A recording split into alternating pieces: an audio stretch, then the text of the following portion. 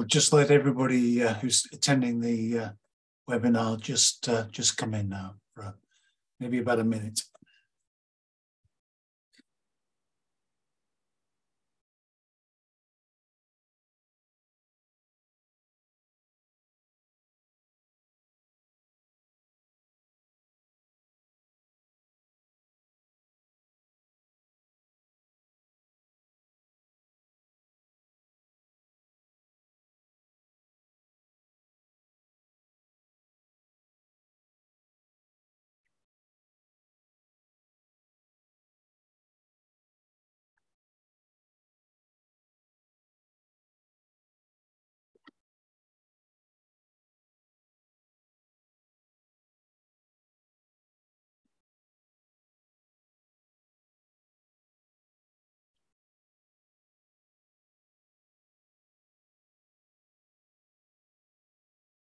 Well, let's get started. Good afternoon, everyone. Thank you for attending this webinar on space solar. I'm Mike Walls. I'm a professor of photovoltaics at Loughborough University. This is a hot topic, and we have a galaxy of star speakers this afternoon for you. Before we start, I'd just like to draw your attention to some of the events we've got planned in Super Solar over the next few months. First of all, actually next Tuesday, we have an event entitled Challenges for Indoor Photovoltaic Technologies, Internet of Things, and all of that. And that will be chaired by David Lidsey from the University of Sheffield. Then later in March the 31st, we've got third in a series on New Horizons in PV using organic materials, and we're grateful to Neil Robertson of the University of Edinburgh for organising and chairing that event. Going into April, we have research methods for PV. This is really aimed at new entrants into PV and early stage career folk, and you'll see that we've got speakers from Australia all the way through to Colorado. So our speakers are across 17 time zones, and we're very grateful to Taz Rahman of University of Southampton for coordinating that. So that's 19th of April. Then, on a topic very close to today's webinar, the power of the sun. This is actually in person, and it's at the University of Bristol, and there's a link there for that event. Then finally, we have the annual UK conference on PVSat 17, which we're now combining with the Super Solar Conference. That will be at the Institute of Physics in London between 26th and 28th of June. And there are a number of places for students sponsored by Super Solar, but you better be quick because a lot of them have already gone. So with that, I'd like now to introduce our first speaker, Dr. Jeffrey Landis, who works with the NASA Advanced Concepts. He's very kindly joined us at some very early time in the morning in Cleveland, Ohio. And Jeffrey's talk is entitled Space Solar Power for Earth, Choice of Orbits. So over to you, Jeffrey. Okay, thank you. Let's start screen sharing as soon as you're ready. Here we go.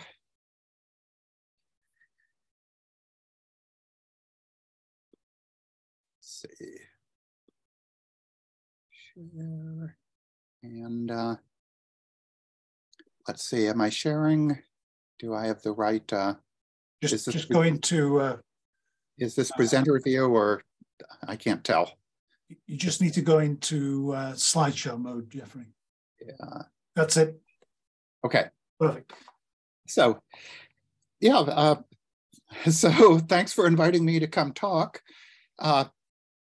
I'm assuming that most of you are pretty much familiar with the concept for satellite solar power, but just a very, very brief review, is the idea is that we're converting the electrical power that we get from solar cells to electromagnetic radiation, probably in the microwave wavelengths, beam it across free space, and the receiver will convert the electromagnetic radiation to electrical power. And in general, I won't be talking about that part. I will be talking about where to put such a system.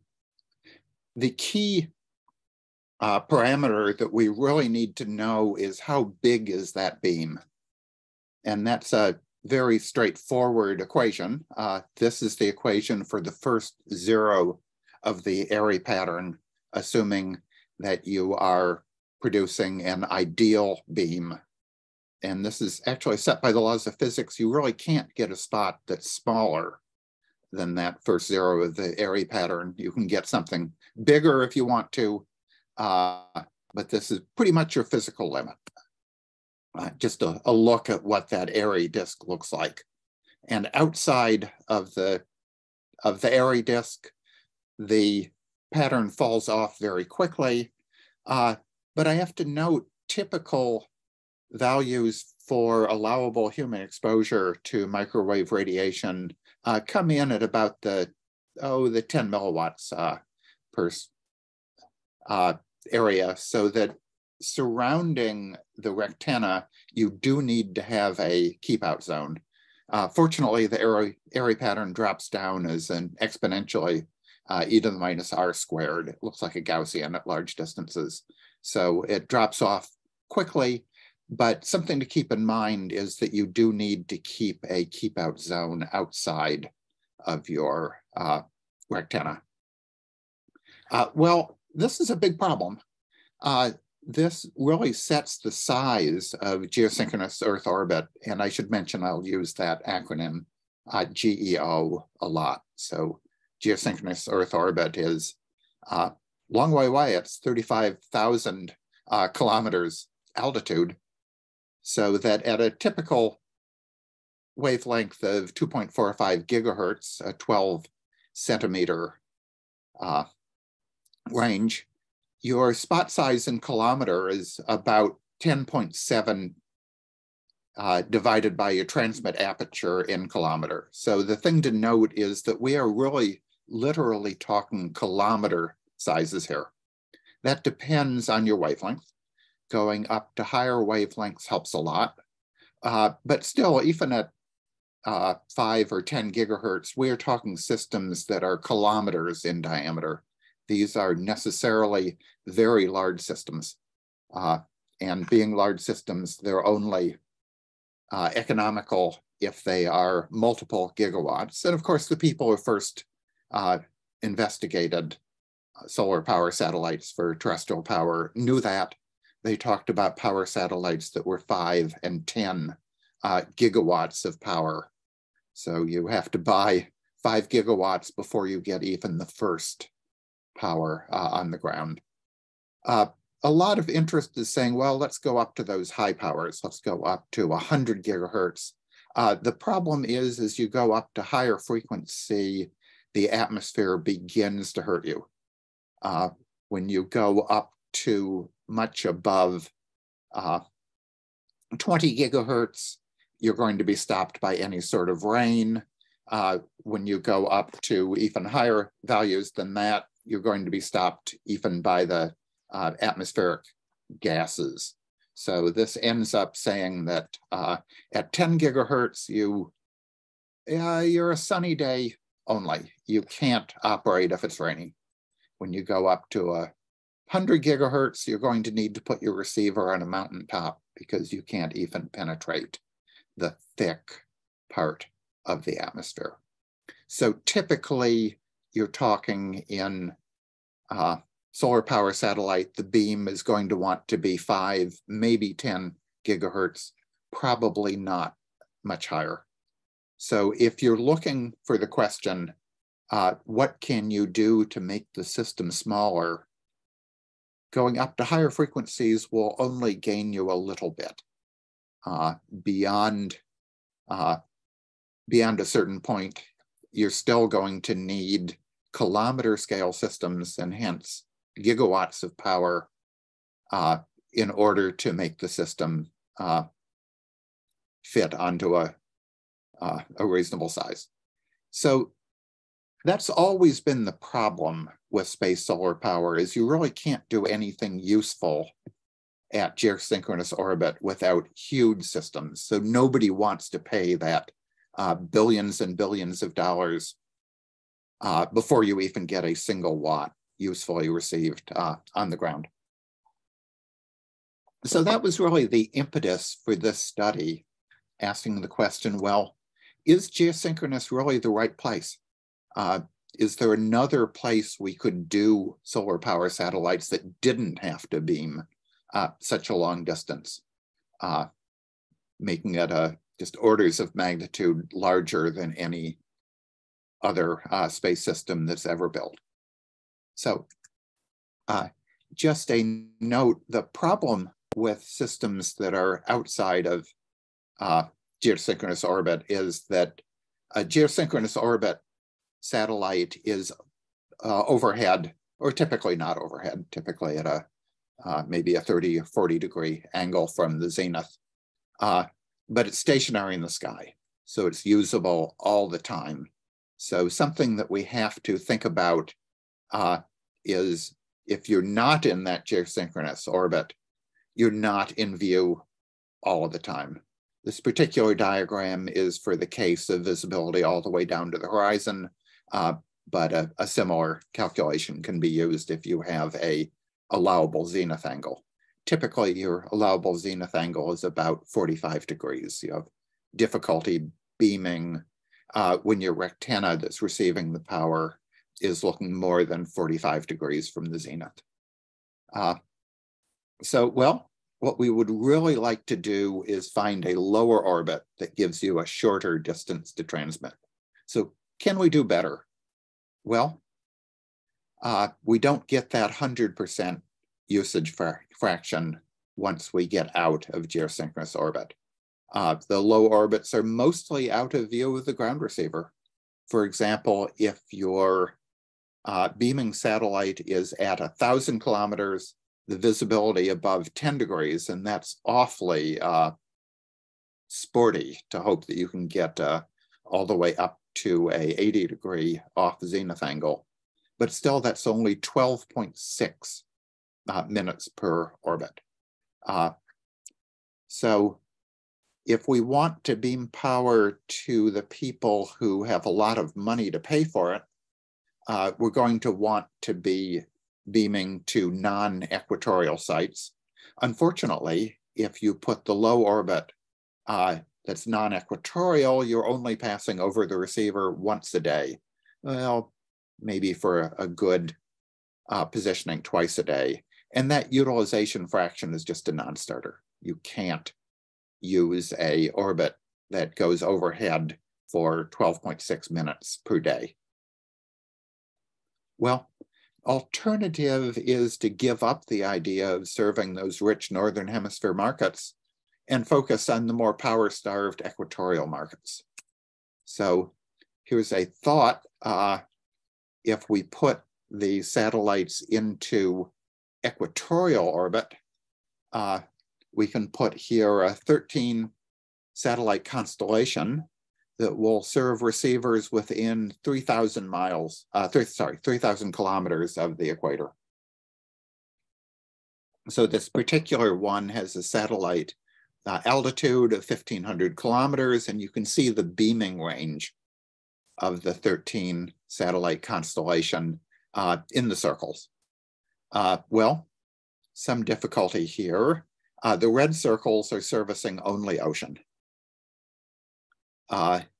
You can think about maybe you could do floating rectennas, but the 1,500 kilometer long cables to beam to transmit the power from the ground to the land users are probably non-starters. As you can see, most of the receivers are going to be in pretty much what we'd call underdeveloped countries. You could call this a bonus if you want, because these, of course, are a lot of countries that are very much power-starved today. So you are servicing the people who most need power, but you're servicing the people who also have the least amount of money to pay for power. But there's sort of a flaw here. The number of satellites is going to be inversely proportional to the orbital altitude.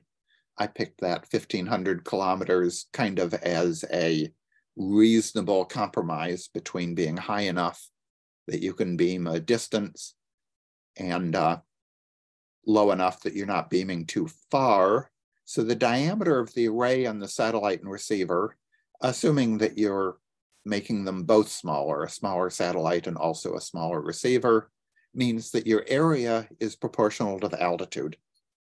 So it means the minimum power per satellite is proportional to the altitude. It gives you the interesting notion that the total amount of area in space and also on the ground is independent of the altitude.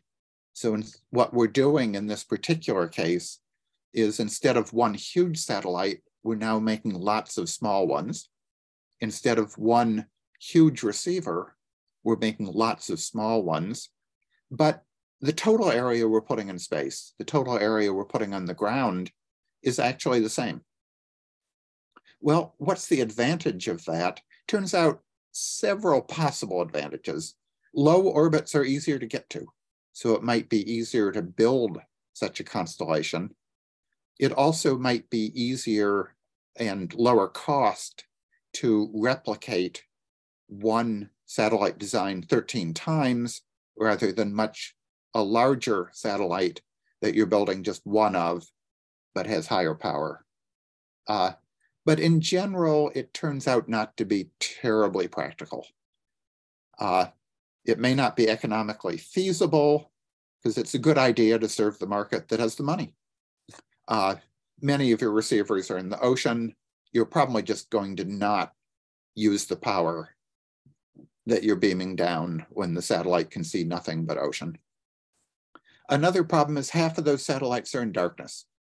You're in such a low orbit that the Earth's shadow is going to kill you.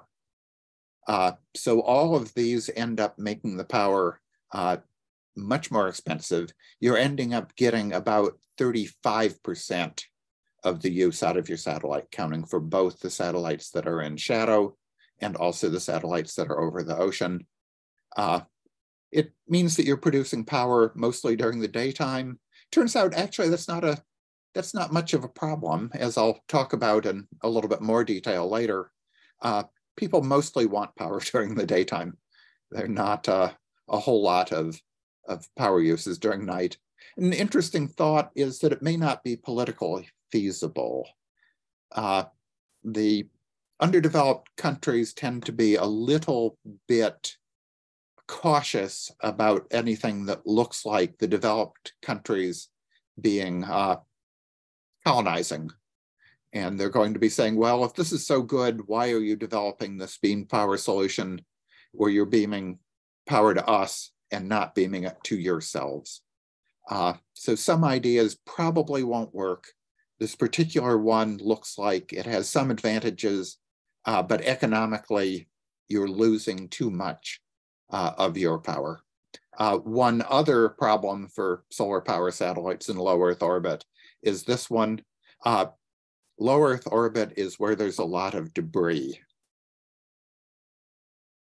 There's some debris up in geosynchronous orbit, but the huge amount of space debris is in low Earth orbit. So the equatorial satellites are in some amount of risk due to the vast amount of really basically just garbage that has sort of begun to accumulate in the low Earth orbit. Well, here's another possibility. What if you say, no, we want to get our power to the northern hemisphere where the richer users are, people are willing to pay for their power. This is a orbit that was discovered by the Russians, or actually technically by the Soviets, many years ago. It's called the Molniya orbit. And this is a highly elliptical orbit, such that the perturbations by the Earth's equatorial bulge keeps that apogee over the northern hemisphere and the perigee over the equator. Turns out this can happen only at an inclination of 63.4 degrees. Since it's a highly elliptical orbit, most of the time the satellite is over that northern hemisphere, and the pass by the perigee, by the southern hemisphere, is very quick. In this particular diagram, 0 indicates the perigee. It's a 12-hour orbit. So at about hours 2 all the way to hours 10, you're over a place where it's very easy to beam to that northern hemisphere. Although you're biased at one side, you're either biased toward the eastern hemisphere or the western hemisphere. This has an apogee of 22,000 kilometers, so you're up at 62% of geosynchronous orbit. The nice thing about that is you get continuous sunlight. You're way up above the plane of the ecliptic, so you're not in the Earth's shadow except near that perigee portion. So if you're beaming to a particular northern hemisphere site and you want to beam to stuff that's roughly about 45 degrees latitude, possibly higher, you need at least 3 satellites to get continuous power to the northern hemisphere site. And I should mention that that apogee is not fixed with respect to the noon to midnight line, depending on what season it is during the year. Sometimes that apogee of one orbit is over the dark side of the Earth. Sometimes it's over the illuminated side of the Earth, and that will change during the year. So, so what are the advantages and disadvantages? It's an interesting concept, but the need for 3 satellites cancels out that slightly closer beaming distance to give you really no real advantage. It puts your beaming in the northern hemisphere, that's good, but it's still just as large a satellite system as the geosynchronous Earth orbit system. Well, it might be interesting to talk about, can we design our satellites to sell to the peak power market instead of the baseload? That would increase the value of power produced per kilowatt hour. Just a note. This is one typical demand curve for power. This particular one, I think, is New England, and it's a summer day. So you're getting high demand from about 9 in the morning till about well, a little bit 10 o'clock at night or so. So you really want to sell power during this high demand time. And as I'll mention, this is today. The reason you want to do that is this is the price of power. You're really selling power for almost nothing for times between about 11 p.m. until about, really 7 in the morning when the power starts jumping up and you're selling at peak power prices. So if possible, you'd like to find a satellite that could beam only to this time when you have high power and you don't really care what happens during that sort of midnight to 7 in the morning time period. Well, this is for today, but what happens when, as solar cell prices get cheaper and cheaper, we're getting more and more of our power is coming from the sun, that is from terrestrial surface solar power. Well, this is an interesting curve. This is actually called a duck curve. So at the top here is the power requirements for a typical day. And I have to say this is a different market than the one I showed before. This one is a mostly residential market. So there's a little bit of a peak of power in the morning, and then here's a higher peak. So people really want power in these evening hours between about 7 and 11 in the evening. So this is the power profile in 2012. But look at the interesting thing that happened when we went to 2013, when this particular market started using solar power that was generated on the ground. So this amount of power here has now been supplanted by solar. And you can say as solar power increases, the amount of power that comes from the sun is supplanting the requirements pretty much between 9 a.m. and 6 p.m. And the demand curve now starts looking like this, with the, rather than a peak in the daytime, you now have a huge dip in the daytime. This curve is actually referred to in the solar industry as the duck curve, because a lot of people think that the shape of this curve can be imagined to look like a duck. Well, what sort of orbit could you find that will give you that peak here in the evening, and maybe a peak in the morning too? A little peak here, but a big peak in the evening. You want a solar power satellite that beams optimally right about sunset is where you want that peak. Well, there are orbits of that type. This is a sun synchronous orbit. So now we're using that equatorial bulge to rotate the plane of the orbit. So it rotates about 1 degree a day. So as the Earth moves around the sun at a rate of about 1 degree a day, the orbital plane rotates to follow it so that it's always in the dawn dusk. It's rotating more or less over the terminator. So in fact, it'll pass overhead at any given location twice a day.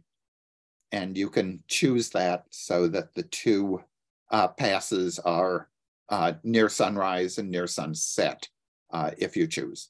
Or you could bias it a little bit later. You could have it pass overhead near 9 p.m. if you want. It doesn't have to be a terminator orbit. You don't want it to pass over too much later than that, because you do want it to remain in the sunshine when you're passing overhead. Well, here's an example. We put this at a altitude of 1,681 kilometers. The reason for that is you want it in a 2-hour orbit so that the next day you pass over at the same time. If you were a little bit later, you won't pass over at exactly the same time the next day. So there's little or no eclipse at that. And if we assume the microwave beam can transmit to plus or minus 45 degrees of the nadir, that is, it doesn't have to be exactly down pointing, what happens is you get a 10-minute pass twice a day, once in the AM, once in the PM. If you get to a higher latitude, you can bias this to 4 passes a day. Actually, if you went all the way up to the equator, you'd get 12 passes a day. All the way up to the pole, you'd get 12 passes a day. Probably not many users up at the pole. So if you want to cover a 1 hour of peak demand, that would require 6 satellites. Well, probably still not a winner. Now you're beaming only 3,500 kilometers. That's including both altitude and slant range. The satellite and receivers are now only a third of the area of a geosynchronous orbit power satellite, but you now need 6 satellites. They now cover only a 1 hour window, but that is the 1 hour window of peak demand, so you're selling for maximum power. But you're only using that constellation about 1.4% of the time at any one site. The useful thing is you could, in principle, cover as many as 70 sites across the Earth. Realistically, 3/4 of the Earth is ocean. You could cover 18 sites, and they aren't necessarily the optimally chosen sites.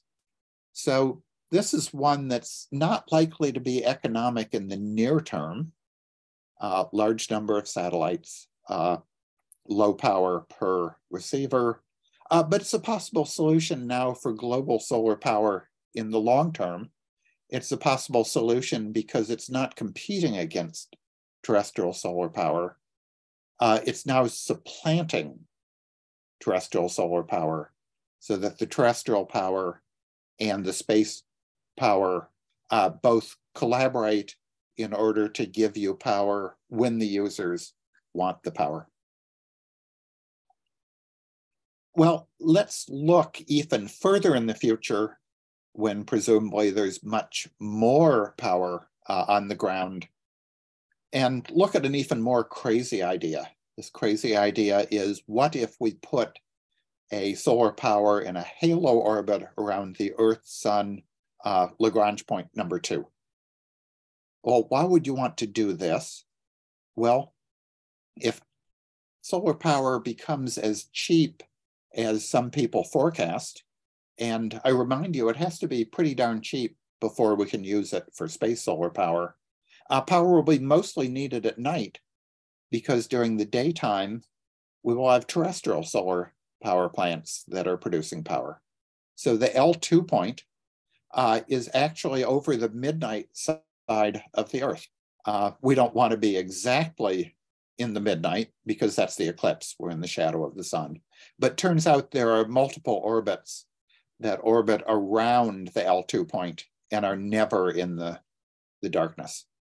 So we could put a satellite orbiting around the L2 point that could beam mostly to the night side.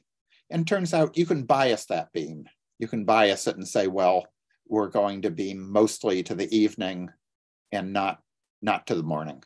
So that would mean that as the Earth rotates, as the surface sight comes past the evening point and into the darkness, we now get in view of the beam from the satellite at L2. Well, there's one advantage. This is now giving you power when Earth solar is not available. But there's some interesting other advantages. It's a fixed direction of the beam relative to the solar panel.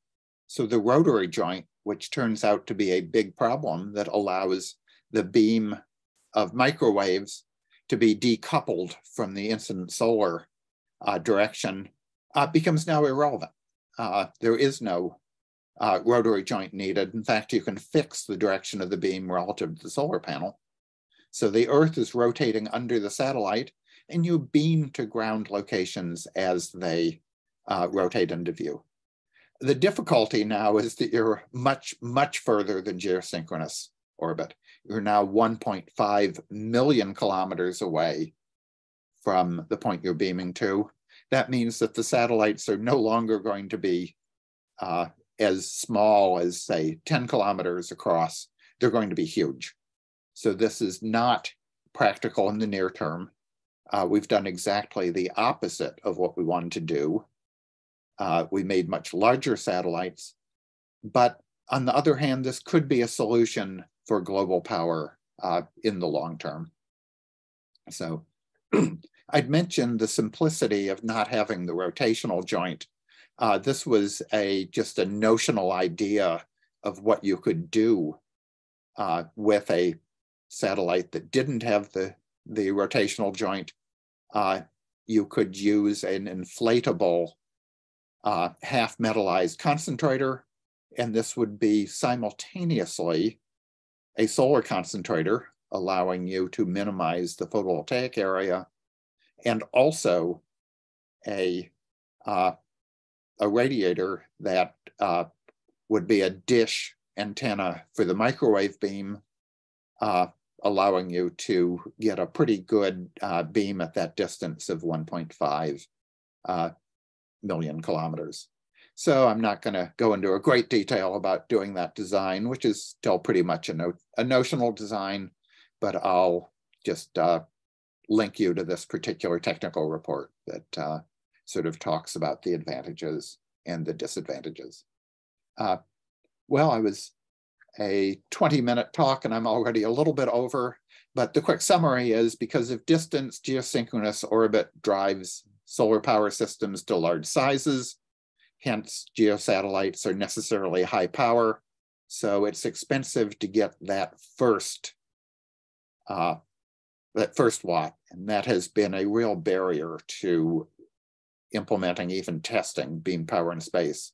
Nevertheless, turns out the features of GEO that make it superior are very much hard to beat. It's a stationary over the receiver.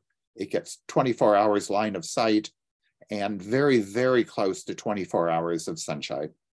So the bottom line is other orbits are not likely to be economic in the near term. Sorry, but it's a possible solution for global solar power in the long term. So might be thinking about as we move to not merely doing one solar power satellite, but try to solve the global energy problem for the entire world. And in the long term, we are going to have to make that solution. It could be a reasonable way to solve the problem. So thank you. I guess I'll stop sharing. And do we want to wait questions till the end, or? No, I think we'll take some now, Jeffrey. So okay. Thanks for a great talk. I should have said, if anybody has a question, please put them in the Q&A, and then I'll read them out to Jeffrey. I have a question myself, Jeffrey. I mean, I'm a beginner in all this stuff. But it would seem to me, it scares me a little bit that you're beaming so much power down to Earth via microwaves. Mm-hmm. And I'm thinking about aviation in particular. Mm-hmm. Are there any particular safety concerns? Oh, absolutely. When we start doing this, safety is going to rapidly turn into the single most controversial issue. There are many people who are very worried about electromagnetic radiation even today. Interestingly, the largest study ever done of the effects of microwave radiation at reasonable levels on rodents showed, oddly enough, that the rodents that were exposed to microwave radiation had longer average lifetime than the ones that weren't. This is an absolutely unexplained result. I think we probably can't call this a benefit, but it's been an interesting thing. But human beings get the same effect, do they? Well, that's a good question. Nobody has really volunteered to be the people exposed to radiation. So far, the only known adverse effects on humans are thermal effects. So if you're not in the beam long enough to heat up, there are no known deleterious effects. The problem is, well, what about the unknown effects? Okay. And I guarantee when we start doing this, a lot of people are going to bring that up. Okay, well, you've got loads of questions in the chat. I don't think we'll have time for all of them, but I'll see what we have here. So I'll ask those questions I understand. I think I'll partially understand. In order to solve the diffraction frequency limit, why not use laser transmission with receivers located in low cloud areas? That's from Francois Buffenois. Yes, absolutely. That's a possible solution. We've also looked at that a lot. There's advantages and disadvantages. The disadvantage is that your end-to-end efficiency is a lot lower. Today, the best lasers are about 50% energy conversion efficiency. So 50% of the electrical power in turns into laser light out. And interestingly, the best receivers are about 50, maybe 60% efficient. So whereas microwaves are up closer to 85, in the ideal case, even over 90% efficient. So now with lasers, you'd be talking about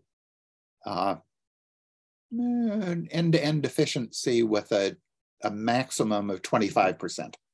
So you're losing a lot of your power. then you are getting some atmospheric losses as well. Even deserts have some cloudiness, some turbidity in the atmosphere.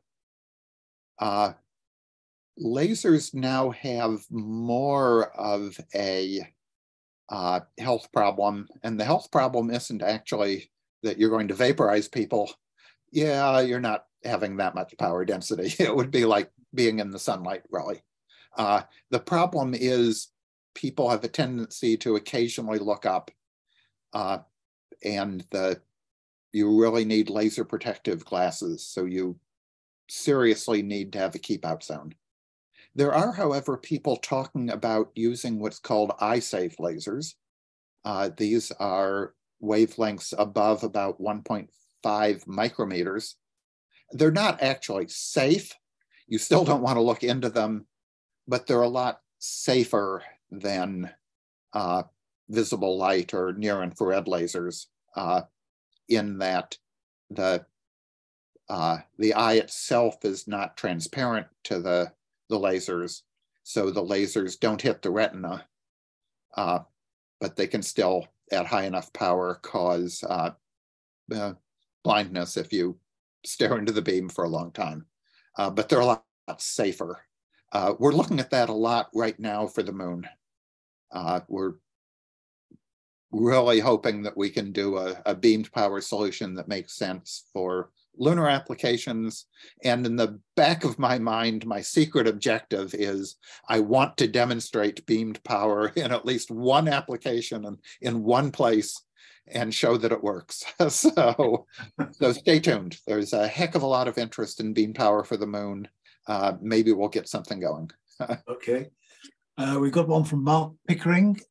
Could the provision of equatorial SBS be funded partially through climate change mitigation finance from the developed world, both reducing global greenhouse emissions and providing green energy to climate impacted equatorial countries? I would love to see that happen. The tremendous benefit of space solar power is exactly that. One way or another, sooner or later, we have got to stop burning fossil fuels. And it could be maybe ground solar plus storage. It could be space solar. It could even be wind, although the intermittency of wind has always bothered me a little bit. But somehow we've got to stop this. And when we stop it, we're going to have to solve the problem for the developing countries as well. Because we can't say, oh yeah, well, we burned billions of tons of carbon dioxide, but you can't because we already used that resource. No, we've got to solve the problem for developing world. So I absolutely am in favor of that suggestion. With that said, in the government, what we say is that's above my pay grade. I cannot help diplomacy and international finance problems. I really, really wish I could. Okay. Oh, I see another question underneath that. Are my slides available? Let me say, my email only requires that you need to know how to spell my name. So I am Jeffrey.Landis at nasa.gov. So email me, I'll send you my slides. We've probably got time for another couple of questions. One is from an anonymous attendee. How does orbit congestion and end-of-life disposal impact the feasibility of the orbits? Yeah, that will indeed probably have to be something we think about. I think it's not going to be a problem because the solar power satellites have just huge amounts of power. So you could put an ion engine on them, and even if they're working at only 10% of beginning of life efficiency, that's plenty of power to put a high efficiency ion engine and move them into a disposal orbit. So I think it's not going to be a problem, but once again, that's going to be something people are going to need to talk about and solve. I think nobody will let you put these up unless you have a plan for what to do. in the end. Okay. One from Stuart Irvine. How is the 1 kilometer plus microwave ground station collector going to be constructed? Yeah, it's an interesting question. It's a little bit wavelength dependent. The interesting thing about the rectanas is that in principle, they could be transparent. So I like the idea of, in fact, putting them on top of the solar farm. So the rectana is not merely collecting microwaves, but especially in some of these cases where you don't have the beam 100% of the time, when it's not collecting the microwave beam, you can be collecting and converting solar energy. So that would be my solution. There are thin film rectanas that have been built and demonstrated with moderately high conversion efficiency. So in principle, you could envision putting the thin film transparent rectanas right over the solar arrays and have both of them work at nearly ideal efficiency. So that would be my solution. Other people have suggested other things. A lot of people have said, just make these transparent, put them over farmland or perhaps grazing land. You have multi square kilometer areas that are used simply to graze cattle or to graze sheep. And the sheep don't care. They don't care if there's a rectana overhead and making electricity. They will just ignore it. So that would be my answer here. Okay, Jeffrey, we'll make one last question. I think, would you be kind enough to look at the questions and answers and provide answers to those folks that we haven't asked the questions for? But I'll ask you one last one. Yeah. So this is from Robert Kennedy. How would the proliferation? Oh, hello. Good to hear from you. Proliferation of tens of K of LEO satellites, e.g. Starlink, handle the alternating unwave exposure? Yeah, for most of the orbits I'm looking at, I think there won't be a conflict of actually right of way. We don't have to worry about who is, we're not going to be colliding. But frequency allocation is going to be a problem. The nice thing about solar power satellites is that we really just need one frequency. We don't need bandwidth. We just need a frequency. Something to point out that will be a problem is that we are almost certainly going to be broadcasting harmonics.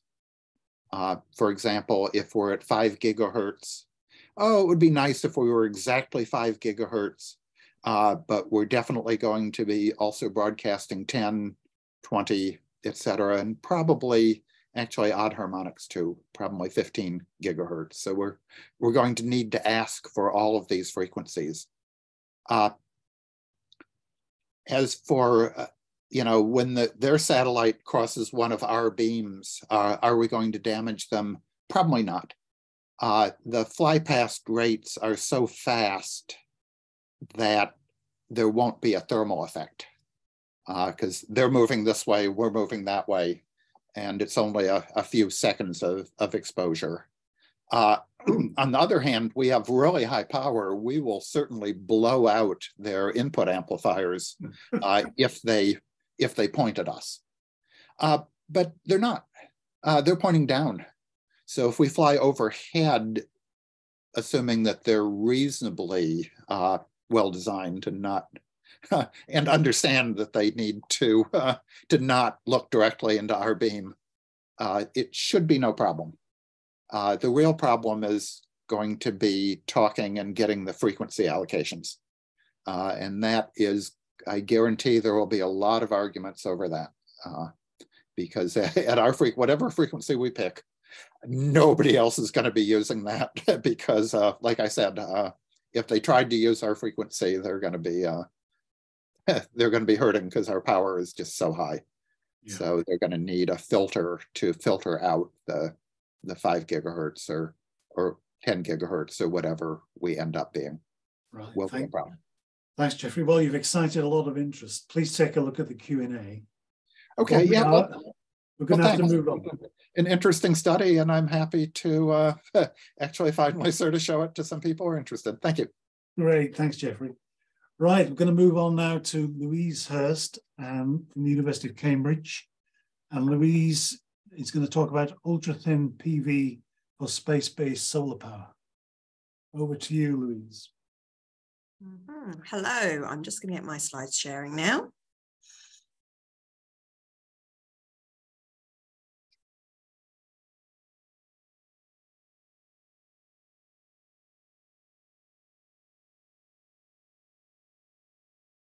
Okay, so can you see those?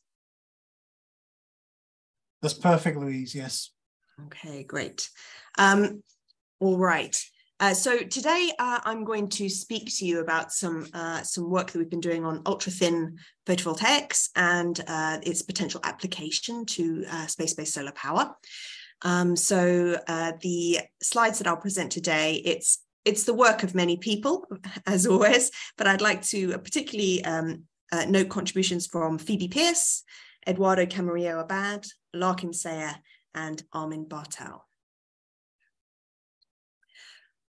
So I think a good place to start is to talk about the different applications of PV and the different metrics that we require for these different application spaces.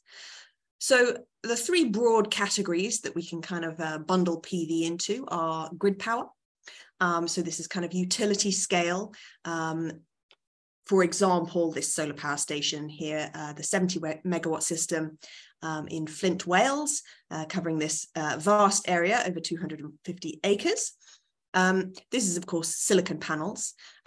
These types of systems, their primary metric that we're most interested in is the cost of producing the electricity. And baked into that number, well, there's the cost of the cells themselves, then also the cost of install. The efficiency of the device, of course, is important to that, and how long we can leave it there generating electricity as well, so what its lifetime is. We care about a few other things too. We care about abundance and toxicity and also reliability, but mainly it's cost that's the real driving factor in our decision about which technology to use for these applications. Another category is remote power. So this could be anything from a remote signaling beacon to a pocket calculator.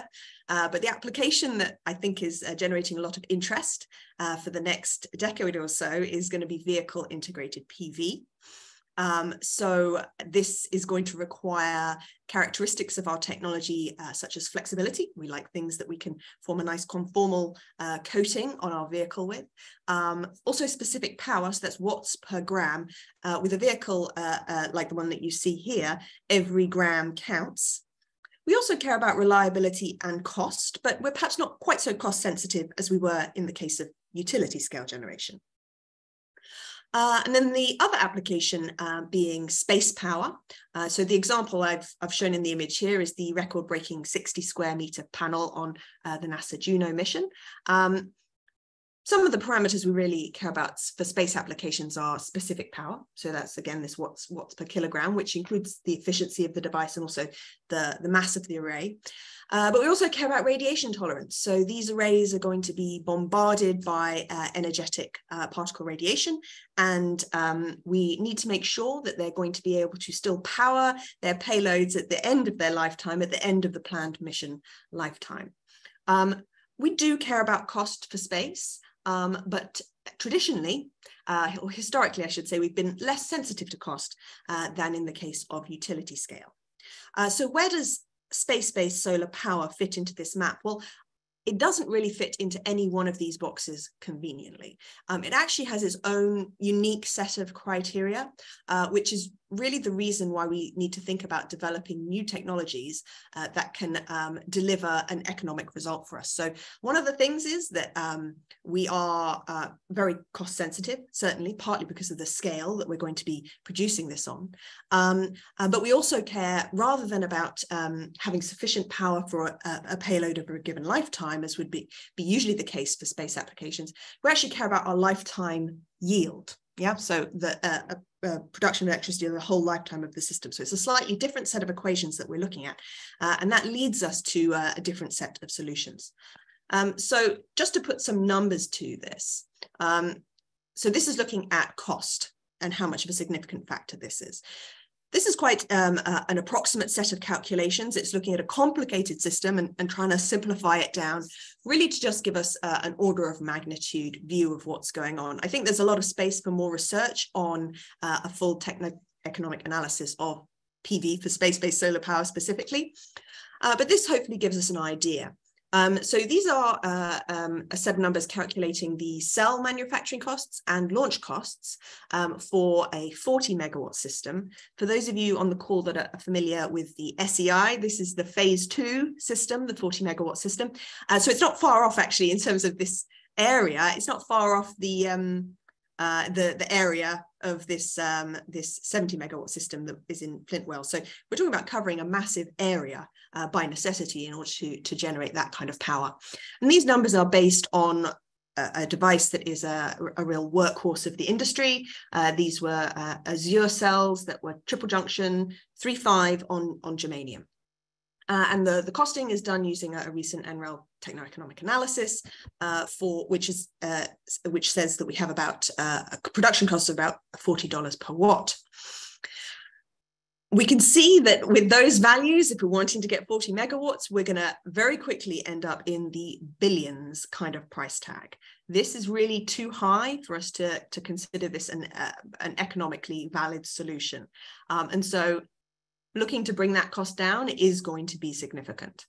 If we look at this techno-economic analysis, there is a pathway to reducing these costs, still based around the same kind of cell technology, the 3.5 technology. That is kind of there's many aspects to that, one being reuse of wafers, but also looking towards lower cost epitaxial methods. Developing those methods, but also scaling those methods within industry too. So, but what's predicted is that 2 orders of magnitude reduction in costs could be achieved with these measures. So there is hope for the future in terms of cost reduction of the epitaxy if there was demand for it. Then if we look at launch costs, so this is based around the cost of launch for Falcon Heavy, around $1,400 per kilogram. Interestingly, this is pretty much an order of magnitude less than we'd have been looking at even a decade ago. So costs have come down dramatically in recent years, which is, of course, excellent for what we're trying to achieve here. But we're still looking at the hundreds of millions kind of price tag to launch a kind of just the cells. This is only for the calculation of the cells to launch a 40 megawatt system and its associated cover glass for protection from radiation. This particular protection from radiation was calculated for a 80% remaining factor in a highly elliptical orbit for 10 years. So we'd definitely like to be able to reduce that down as well. There are pathways to doing this. So one of them might be to look towards technologies that are inherently radiation resilient. That's one of the approaches that we're looking at. And the particular technology we've been developing is the ultra-thin cell. And I'll talk about the data from that in a little bit. But that could potentially bring down the cost of launch significantly because we are reducing the weight down so much. Something that I think is worth mentioning here as well is the potential role of concentrator systems. The reason why is I know that that's been a focus, particularly in the UK scene. There's been a lot of talk about that, and I thought it was worth addressing what that can do. Very simplistically, we could say, oh, well, let's put a 20 times concentrator on it, and then we've reduced down the cost 20 times of launching that cell and also reducing down the cost of manufacturing that cell. That's not quite true because, of course, we've actually transferred those costs from the cell into the array, and we've transferred that weight from the cell into the array as well. So we definitely need to do a more sophisticated analysis rather than just reducing by 20 times. But there's definitely a lot of scope there for improvement. However, by using a concentrator system, we necessarily introduce complexity, and complexity is not free. It's not free for terrestrial applications, and it's not free for space applications, that's for sure. If we can do something in a simple way with fewer moving parts, then we'd definitely like to do that. So and I will just, for those of you with long memories will know this tale already, but this is the cautionary tale of CPV. So back in the early 2010s, CPV was a fully commercialized technology for terrestrial use cases. And there were 100 megawatt installed annual capacity, which was a big portion at that time. And so it really seemed set to be a success in the future. And that's because it was actually cost advantageous at that time relative to silicon. But in the years that followed, we saw big reduction in the price of silicon modules, which is what you can see on the chart down here, which really wiped out that cost advantage. And the inherent complexity and large scale of the CPV systems made them less attractive for investment, much more risky systems, whereas silicon was less risky, it was cost competitive, and therefore viewed as bankable. And that's the big success story of silicon. So it's a cautionary tale for people saying, oh, well, we'll just make it CPV and therefore we can reduce the costs. Well, maybe, but it's a more complicated picture than that, certainly. Although as a physicist, I do feel that CPV is a sleeping giant waiting to return because of the fundamental efficiency advantages it can offer. Although in the future, CPV systems may look a little bit different to how they did back in 2012. Okay, so moving on to another aspect of this new paradigm for space-based solar power. Now, fortunately, our first speaker has given a really very insightful view of the different types of orbits that may be available. But one of the things we also need to think about with different orbits is that we may have different radiation profiles, in fact, very different radiation profiles, which is what you can see plotted out here. These are Spenvis calculations, so integral proton flux as a function of energy, where we have a Starlink low Earth orbit here, and orbits like the Molniya orbit, orders of magnitude higher.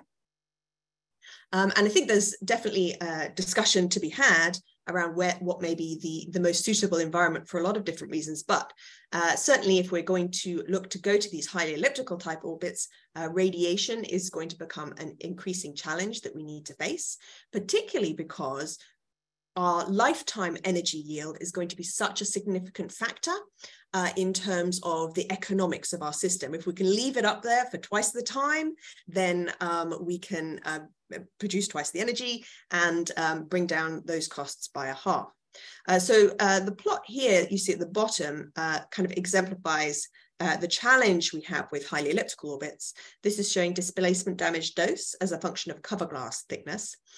This is for 10 years in a HEO orbit, all the way up here, versus 10 years in a LEO orbit. So the LEO orbit being significantly lower in terms of displacement damage dose. And then if we just slot in here, this is the damage dose that we would have for, in this particular calculation was done for the ZTJ cell, which is very similar to the Azure cell in terms of design, another workhorse of the industry. For the 80% remaining factor of this device, we would need about 50 times more protective cover glass to operate this system in a highly elliptical orbit than we would in a LEO orbit. And of course, that directly impacts on cost because it's the cost of launch of the cover glass that we would be most concerned with. So in order to be able to utilize orbits that have a better coverage, reducing down our number of satellites, and as we've just heard from the first speaker, that may or may not be an advantage, but if that was the route that proved best from the economics perspective, then we would need technologies that are inherently radiation resilient. It wouldn't necessarily be practical to just coat them with more and more glass because, of course, you're increasing mass. And of course, we would want to go for much longer than 10 years. We would want lifetimes 20 years plus. For these types of systems. Okay, so the system that we have been developing is the ultra-thin geometry. The way that this works is that in solar cells standardly, radiation-induced defects degrade the solar cell performance. The main mechanism by which they do this is that they reduce minority carrier diffusion length, and so you get a reduction in charge carrier extraction and a reduction in current. What the ultra-thin geometry does is that it allows us to extract those charge carriers before they recombine. And you can understand that by looking at the graph here, where we have normalized short circuit current as a function of 3 MeV proton fluids. And the red line here is the 80 nanometer device, and then you have 800 and 3500 nanometer devices, so orders of magnitude thicker. And in the case of the 80 nanometer device, we see this really fully flat profile, which is fantastic. That's what we want. The problem with the 80 nanometer device is really exemplified in the lower chart here, showing short circuit current as an absolute value, so rather than a normalized value. And we can see that its starting performance is much, much lower than these thicker devices. And that's because we're having a lot more transmission. Even in highly absorbing gallium arsenide, which is what these cells are, with 80 nanometers, you only absorb about 10% of your light. So we need to compensate this absorption in order to get high efficiency. So this was work that we published back in 2016. And I thought I'd just take a brief moment to mention that I was doing this work back when I was at Naval Research Lab, working with Phil Jenkins, late Phil Jenkins. Some of you may have worked with him over your careers. So I thought it was good to just highlight his contribution to this work as well. Okay, so what have we gone and done in the preceding time, so in the time that's followed that first publication? Well, we wanted to address this beginning of life performance issue to get up the performance of our 80 nanometer cells so we could benefit from good efficiency, but also longevity in high radiation environments.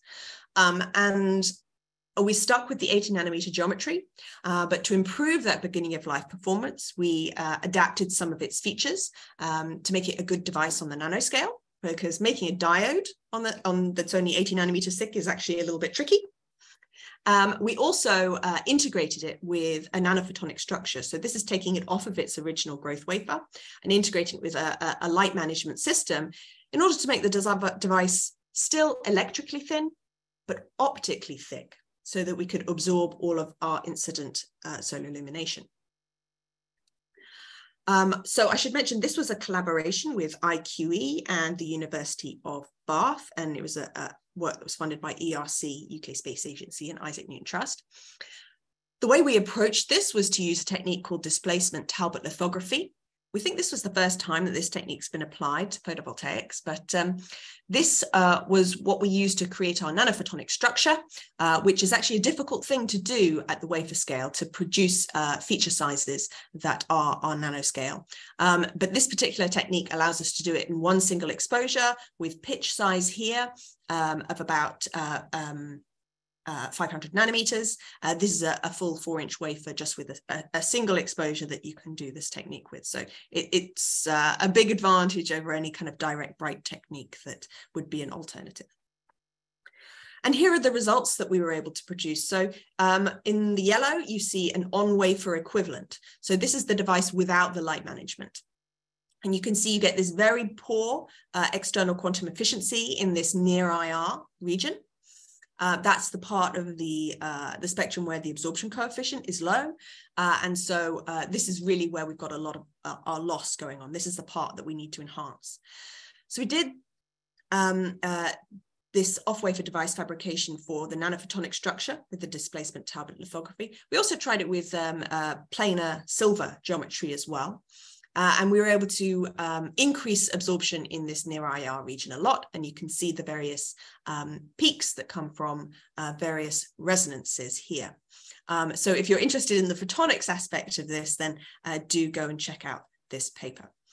So that's a big advantage in terms of boosting that solar absorption. But how does it do in terms of light IV? So these are the light IV curves for the on-wafer device, that's in yellow, and then the planar silver and then nanophotonic, so both of the off-wafer devices here. So this was AM0 characterization with 10% shading loss and no anti-reflection coating. Relative to the on-wafer device, our integrated light management gave us an increase in short circuit current of about 53%, which was a really very significant boost. It also gave us a very significant boost in terms of voltage, so a much more efficient device that we were producing here. Slightly frustratingly, though, you may say, well, your planar silver device, planar silver light management, is as efficient as the nanophotonic case. That wasn't what we were targeting, but we were able to. So why would you bother to go to the effort of producing nanophotonic structures if just planar mirrors will do the job? Well, actually, the answer is that, which our simulation later showed, that you can get nanophotonic advantage, but you just have to be very specifically targeted at the right kind of length scales.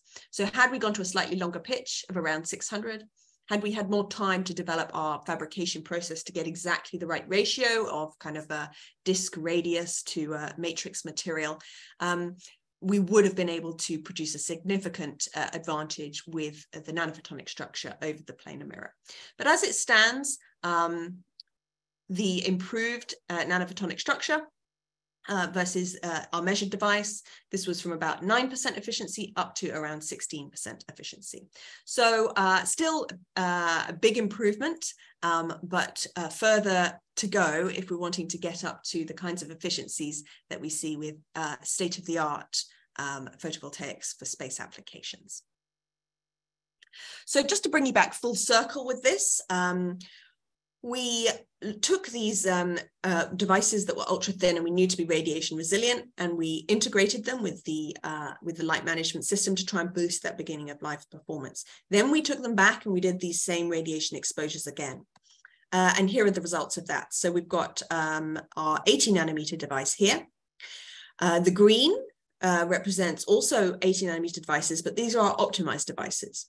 However, without light integration, light management integrated. So the advantage that we've got here, the boost, is purely because we optimized the diode characteristics. We then went ahead and integrated the light management as well. And we were able to produce 80 nanometer cells that essentially had a beginning of life performance, which was as good as the 800 nanometer cells. So the devices that were an order of magnitude thicker. Yet they retained their properties of longevity in these particle radiation environments. So this is really what we were trying to achieve. Clearly a lot more work to do in this area on scaling the technology, but the fundamental basis would enable us to utilize orbits that may have high radiation environments and enable very long missions in those environments, such as those that would be required to make space-based solar power an economic choice. So conclusions and outlook. So PV for space-based solar power has a unique set of requirements. It's distinct from terrestrial utility scale and also distinct from other space applications. We're very interested in cost, both of the cell and of the launch. And we're also very sensitive to lifetime energy yield, which is a little different to other space PV missions. The ultra-thin devices we're working on offer intrinsic radiation resilience, but as we reduce down the device thickness, we need to worry about transmission losses, and that's where light management can come in. But ultimately, we may find there's a trade-off there between lifetime, are you going to thicker devices and improving efficiency, the lifetime and beginning of life performance. So with the tuning factor there being the device thickness. But all of these thoughts ultimately feed into this idea of what is the exact environment that we want and our need to design our devices specifically for that environment. So it's this kind of systems level thinking for space-based solar power right at the discovery research stage to yield much more effective solutions. Okay, thanks very much. Great, thanks, Louise. I've got a quick question. So PV would still require glass cover sheets going into space. Has anybody considered using a polymer alternative? Yes, and I'm hopeful one of our later speakers might even talk about that, but we'll wait and see. Yes, certainly. There's a difficulty there because you're not going to get the same level of protection, right? There's this relationship between the mass. Inherently, there's a relationship between the mass from a sort of material science perspective, the mass of the protection and its ability to block the incoming radiation or absorb the incoming radiation. So you can't completely escape that by just going to a different type of materials class. But yes, you could think of other types of protection, and actually you're always going to likely need some kind of protection, but it may be a very, very thin, sort of several tens of microns kind of dielectric layer protection. These are other things that people have thought about if your layer underneath is inherently radiation resilient. Okay, we've got a question from David Humphrey. Louise, great presentation. How well does your thin film PV cope with non-uniform illumination? Perfection in big structures is difficult. Mm-hmm. Have you any thoughts on other methods, processes that could be deployed to make your PV more accepting of non-uniform illumination? So I think this PV will be very accepting of non-uniform illumination, unlike other types of thin film PV actually. So indeed in the lab, we don't always illuminate it uniformly. We'd often excite it with a laser just in one little corner and then move it around. I think this type of thin film is not going to suffer from the same type of defects just because of the nature of the material. Yeah, so non-uniform illumination is not so much of a challenge for 3.5s. Okay, now Thomas Santacalillo has asked several questions. I'll ask the easy one. And perhaps if you could go back and take a look at the other questions he's asked. And what he's saying is, can transmission be integrated into separate matrix on board the cell? Can transmission? Yeah. Be integrated? I'm not sure I actually quite understand the question. Sorry. I maybe... He's followed up with saying, can you literally 3D print sapphire? So whatever. Power transmission to Earth, I think he's saying. I think maybe if you go back into the Q&A, Louise, and yes, I can maybe take a look at those. Yeah. Yes. One from Robert Kennedy. Are you interested in the possible application of aerographene in an ultra-low aerial density structural substrate? I think that's a great idea. So like the calculations that are often we see quoted for specific power with thin films don't always include a substrate. I think we need to acknowledge that a substrate of some form will be needed when you're looking at a device that's 80 nanometers. But absolutely, it could be something that's very, very lightweight and is really there just to provide some structural support for the film. So yes, it could be something that's much lighter weight than the native substrate, for example, which is a dense material. Okay, I think we've got time for one last question. This is from an anonymous attendee. How does the trade-off between lifetime and transmission apply to multi-junction versus single junction cells? Yeah, that's a really good question. Actually, this is an area of research that we're going to be working on over the next year or so. So we're going to be unpicking this further.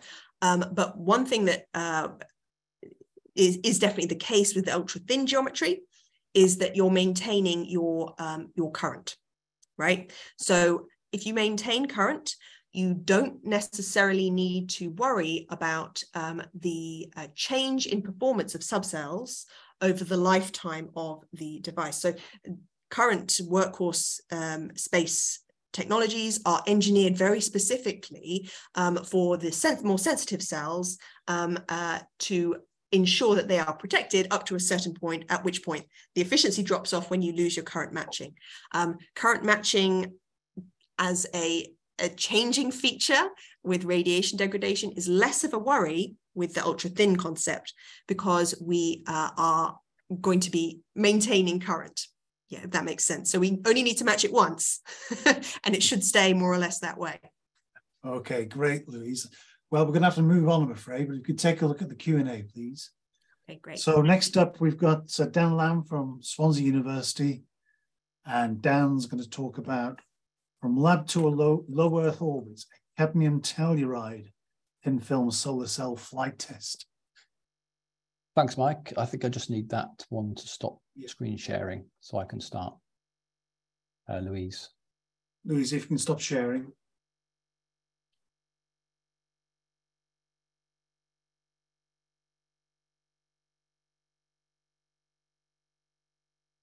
Okay, good afternoon, everybody. Thank you, Mike. Thank you, Supersolar, for this invitation. I'd like to talk to you about some work we've been doing with cadmium telluride. So we've been working with cadmium telluride for a number of years now, and we saw that it might have an application in space, and we started to do some research around that, and then we were lucky enough to get a flight test, which is kind of the ultimate goal for anybody working on a space technology. So I'd like to just share that journey with you.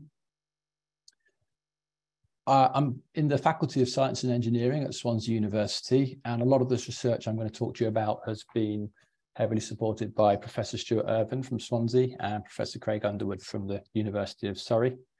And we've been funded by the European Regional Development Fund and the UKRI through EPSRC. We're actually just in the process of moving into a new laboratory, into the Centre for Integrative Semiconductor Materials, the CISM building, and this is a new building on the Bay campus. And this is going to house our oxide and chalcogenide MOCVD facility. And the jewel in the crown for this facility is this Egg-Strong close coupled shower head MOCVD system you can see on the screen here. This can take 2 to 4 inch wafers or a 5 centimeter square of glass. You can see the susceptor down here. And on this system, we're going to grow gallium oxide, transition metal dichalcogenides, oxides, and emitters for photovoltaics. And then in the rest of the lab that you can't see, we've got some of our legacy MOCVD tools that deposited the cadmium telluride and the transparent conducting oxides I'm going to talk about in this presentation. I've also got at the bottom of the slides some sort of further information, some links to further information if you're interested. So thin film CadTel, appreciating you're all up on your solar cell technologies, but it's a polycrystalline material. The active layers are about 4 microns thick. It's got a really good band gap for PV of 1.45 EV and a theoretical maximum efficiency of 30%. Historically, the record efficiencies of cadmium telluride, I've plotted them here on this graph, and you can get a lot of this information from Martin Green's solar cell efficiency tables from Progress in Photovoltaics. You can see back in the early 70s, it was around 6%, gradually increasing with a plateau from the late 90s to about 2012 at 16.5%. And then another concerted effort to bring the efficiency up to 22.1% in about 2016. And it has plateaued there at 22.1% for the best laboratory cell efficiency. But the cadmium telluride community believe there's a very clear pathway to achieving 25% efficiency, primarily by boosting the VOC. So this record cell has a VOC of 887 millivolts. It's believed that we can get to 1 volt VOC and get up to 25% efficiency, which of course is important when you're talking about solar cells for space. First Solar are the market leaders for cadmium telluride manufacturing. They actually have the largest share of thin film solar cell manufacturing in the world. And by 2026, they'll be producing 21 gigawatts per year. They sell into the utility market, so large area applications such as this massive solar field here. This is a gigawatt scale solar field and solar parks. And of course, cadmium telluride follows the superstrate configuration. So we start with a transparent substrate. Upon that, we put a transparent conducting oxide, then N-type emitter layer, then the P-type cadmium telluride, and then some metallized back contact. And you can see the glass that we use is typically sort of 3mm soda lime glass. So why CadTel in space? Well, previously there was one attempt to put cadmium telluride solar cells in space. That was back in 1994, the Strive 1B mission. They put 47 test cells into space, a couple of which were cadmium telluride. But unfortunately, that mission didn't communicate any data back to Earth. So we didn't have any previous results of CadTel PV in space. But in the literature, a lot of the cadmium telluride research groups have radiation tested their material and found it to be highly radiation tolerant compared to multi-junction and silicon solar cells for space, 2 orders of magnitude more radiation tolerant. And this will give you a high end of lifetime efficiency. So your cell's not so affected by the radiation in space. So your end of life efficiency can be much closer to your beginning of life. Because we can put the cadmium telluride onto a transparent substrate, we can have a high specific power if we choose a substrate that's much thinner than the 3mm glass. And that's really going to be the premise of this talk. So there's a real good potential for a very high specific power from cadmium telluride. And also, if we choose a thinner substrate, it could be flexible. So we could roll it up for stowage in the spacecraft and unroll it with new sort of deployment mechanisms in space. And then I think cadmium telluride could offer a very low cost per watt. It's with the manufacturing sector in cadmium telluride, it's been proven that the cost per watt can be really brought down. So the sort of applications we're looking at would be large area applications that took advantage of this high specific power, this radiation hardness, and the low cost, because it's a large area. So things like solar electric propulsion and the space-based solar power that's been talked about. Lunar and Martian bases, they'll require solar cells to be transported there and rolled out to provide the power for the base, and certain high radiation missions.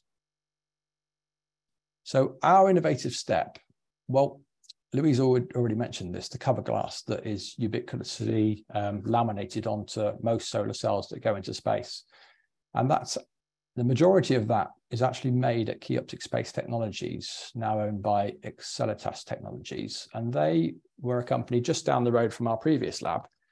And we've been collaborating with them on this particular project since 2012, using their cerium doped cover glass, 100 microns thick, which offers a really good barrier to electron and proton irradiation and doesn't darken. It doesn't form the color centers that normal glass would form in the sort of high UV radiation environment of the space.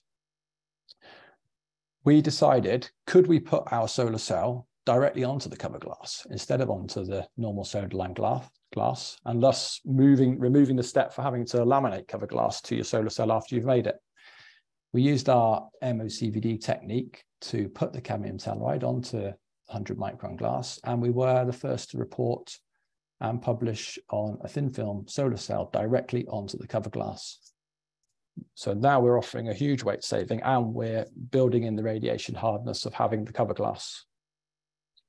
And this is our structure here, the 100 micron cover glass, aluminium doped zinc oxide TCO, our cadmium sulfide window layer, and our cadmium telluride absorber layer. We did some radiation testing on this material, and which is potentially 100 times more radiation hard than other space PV. Craig did some shroom simulations, so stopping and range of ions in materials simulations. And what you normally do is industry standard would be to irradiate something like 10 mega electron volts of protons, but this will mostly just pass through the glass in your device. So what Craig did is he dialed in an energy that would have the maximum absorption and damage in our semiconductor layers, and we illuminated from the cadmium telluride side rather than from through the cerium doped glass. And you can see when you model for the different densities of our materials, 0.5 mega electron volts does have this nice kind of absorption and stopping in our layers. So using the Surrey Ion Beam Center, some samples were irradiated with different proton fluences, so different amounts of protons per centimeter squared. And you can see here the Perspex sample holder that we held our sample in has yellowed under the proton beam. There was no visual change to the cadmium telluride layers, and the cells showed little degradation up to a proton fluence of 1 × 10⁻13 centimeter squared. And you can see, this is intentionally trying to do the maximum damage to the cells. So a really thorough testing. We also put our cells in for some electron testing. So using 1 mega electron volts of electrons at 1 times 10 to the 15 per centimeter squared, we saw a very slight overall reduction in efficiency. So a relative 4% reduction in efficiency using that industry standard test. And then just to say, we did some thermal shock testing because solar cells in space are subject to very rapid temperature changes when they go in and out of eclipse. So we put our solar cells into liquid nitrogen at minus 196 degrees C for a minute, pulled it out to 80 degrees C, and then cycled this backwards and forwards, testing the performance before and after. There was no change to performance. And there was no visible signs of delamination. And using the Scotch tape test, no delamination was seen there. So we'd sort of come to a point now where we really needed to do some more thorough testing. And what better testing can you do than putting your experiment into space? And in 2015, the UK and Algerian space agencies agreed a joint mission, which included a 3-unit CubeSat. And the CubeSat was designed to provide training to the Algerian students. The great thing about CubeSats is they're very affordable. So it really brings the affordability to people like us in universities of getting our experiments into space. And a CubeSat is a 10 by 10 by 10 centimeter cube. You can build them up into a number of units. And this OutSat Nano mission that we were involved in was a 3-unit CubeSat. It was the payloads were competitively chosen. So we were lucky enough to win a spot on the CubeSat along with 2 other payload providers. And the CubeSat was built in the Surrey Space Centre. And this is the mission patch here. So we've been working in the lab making lab-based solar cells. We suddenly had to start thinking about how we're going to make a solar cell that is robust enough to go into space and can be measured as well, so we can get the data from it. And we only had 9 months to do this. So we had a lot of really good partners. On the right-hand side here, you can see their logos here. So we had a lot of really good advice there. And what we did is we laminated our solar cell onto a PCB board where we could make connections to the cells. We had 4 1-centimeter strip cells here and a common front contact. So we built in some redundancy here in case one of the cells failed. And on the back, we had a LM35 temperature sensor, so we could get the temperature of the back of the solar cell for each measurement. In parallel, Craig and his team were designing the software and the circuitry needed to measure these solar cells in space. So it was a real team effort. We made the solar cells, Craig made the software and the electronics that enabled the measurement and the communication back to the spacecraft and then back down to Earth. We had to learn quite a lot about documentation required for spacecraft, critical design reviews and specification sheets for each of the engineering qualification models and the flight models that we delivered. So it was a really steep learning curve, but really great fun. Here's a CAD drawing of the OutSat Nano. You can see our thin film coming to my payload here, and these are the standard multi-junction solar cells that actually provide power to the spacecraft. So there's a photo on the insert there of the final OutSat Nano 3-unit CubeSat. And this was launched from the Satish Dhawan Space Center in 2016. It was put into a low Earth orbit, about 680 kilometers. And in that orbit, it circles the Earth every 90 minutes. And it's in eclipse for about 38 minutes of those 90 minutes. So this was another nerve-wracking moment. You've got your experiment on a rocket going into space. Will the rocket work? Will it get deployed? Will it send measurements back? Yes, it did. So we got the first reported data in January 2015 from a cadmium telluride solar cell in space. So here I show you the IV curve.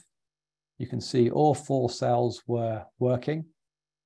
The illumination was about 70% here. So this CubeSat is slowly tumbling. And when you ask it to do a survey of the solar cells, you can't be confident of exactly the orientation to the sun. So you ask it to do a number of surveys, and hopefully you get a survey that's got a pretty decent illumination. So here we've got 70%, and the cell temperatures were 4 degrees Celsius. Now, some 7 years on, it's still working. It's completed about 37,000 orbits of the Earth. You can see here, I've got data from 2017 all the way through to last November. And again, these IV curves are being influenced by the varying levels of illumination of each survey.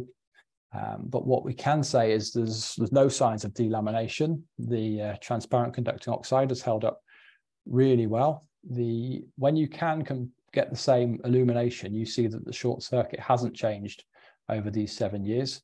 What is changing is the shunt resistance. There is some shunting being introduced to the cells now. And we think we can explain that because we use gold as a back contact for these cadmium telluride cells. Gold's really useful in the lab for cadmium telluride. It makes a lovely ohmic contact to the cadmium telluride, but it is known to be a diffuser in cadmium telluride, and it'll work its way down to the junction and can give you micro shorts. So we think that's what's been happening with the cells in terms of this reduction in shunt resistance. You can't quite tell here, but series resistance has remained pretty stable since the cells went up. So what would we like to do next with this cadmium telluride technology? Well, of course, we'd like to develop a new back contact structure, and there are alternatives to gold. We just need to investigate that, and then we can solve that gold diffusion issue. We're also looking at low-level concentration to increase the power. So we're using Fresnel lenses here.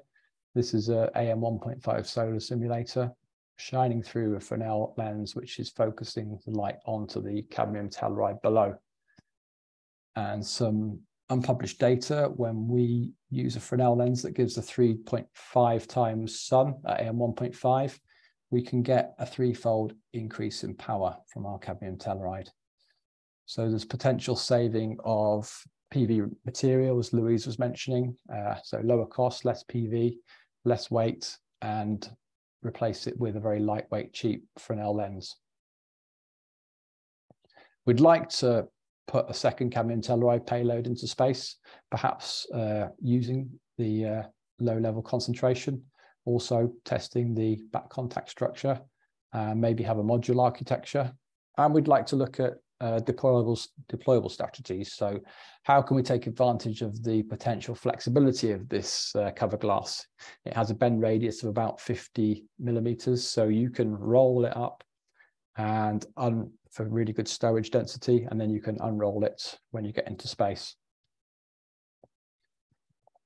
I'd like to just show you the depth and breadth of the activities that are happening in Swansea University regarding space research. So there's our cadmium telluride work. We have some perovskite work looking at space application and HAPS.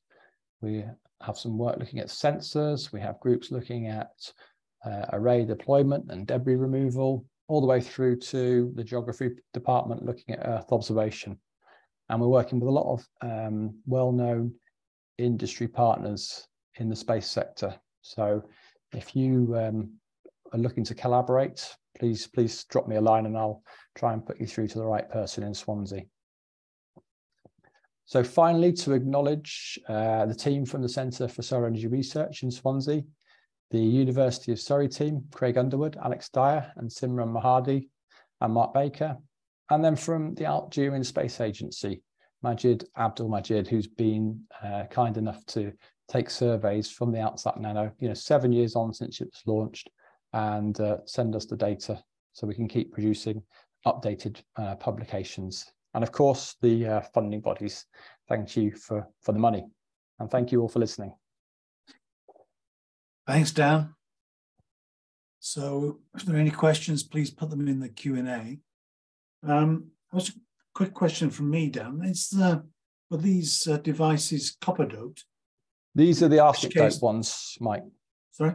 These are the arsenic doped ones. The arsenic doped, right? Yes, yeah. So this is our, I mean, we've been producing arsenic doped devices since the early 2000s, finally gaining some traction with the rest of the cadmium telluride research world. But yeah, these are the arsenic dopes.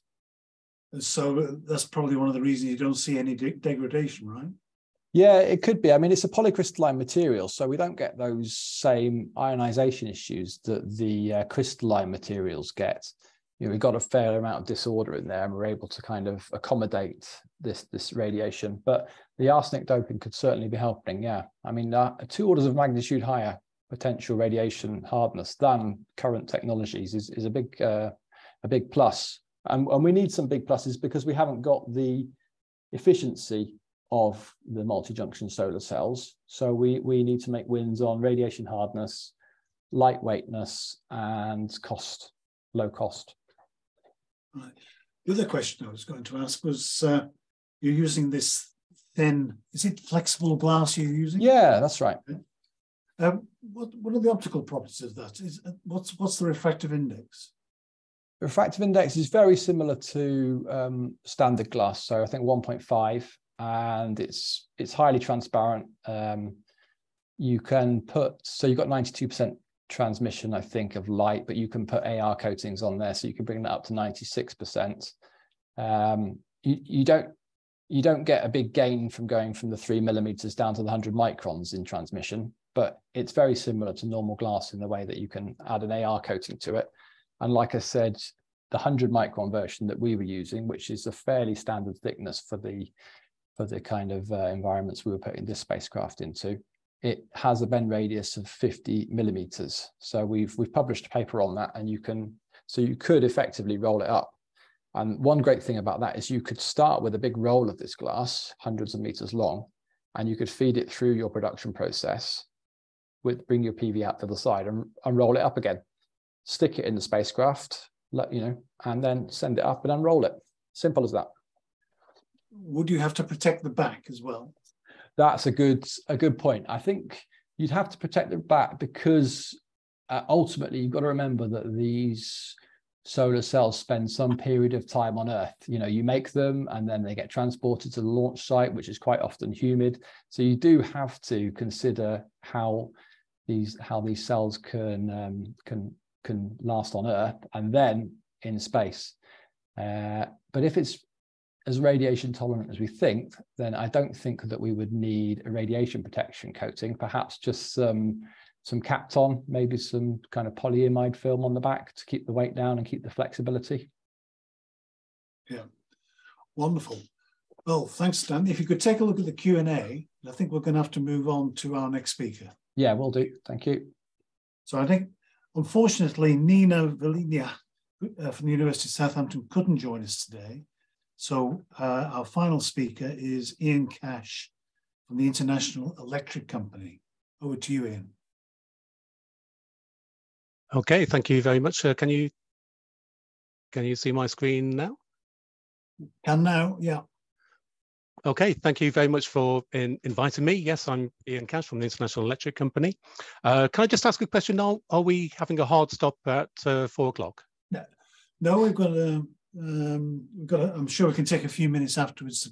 There's so many people asking questions. Yeah, I'll try and keep this moving along then. So International Electric is part of the Space Energy Initiative. Currently showing on the website is about 66 member companies and institutions, and we sit there. Reliably informed, there's actually about 76 membership right now. So Cassiopeia, it does stand for something. It stands for Constant Aperture, Solid State, Integrated Orbital Phased Array.